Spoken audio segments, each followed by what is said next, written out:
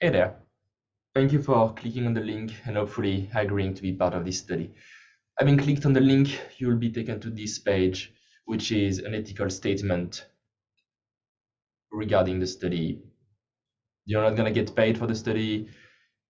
Everything is anonymous. There's no risk done to you.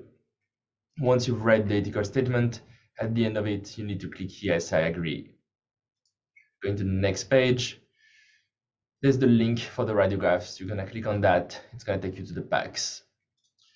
Each question is clearly labeled. So on the very first one, it says on radiographs label 3, there is an SI lux/subslux. So in the top left corner, there's a number. It fits with number 3.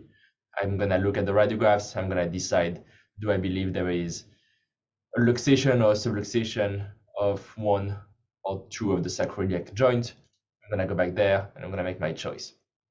The other type of question is measuring what has been called the alpha angle. So on the radiograph 34, the alpha angle is. So I'm gonna go to the radiograph 34, so I can either use page up or page down up to the level 34. I can do a right click and choose radiograph 34.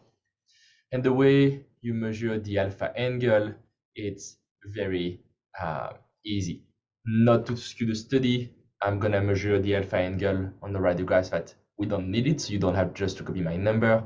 So let's say we're gonna go back to the first one, which was number 3.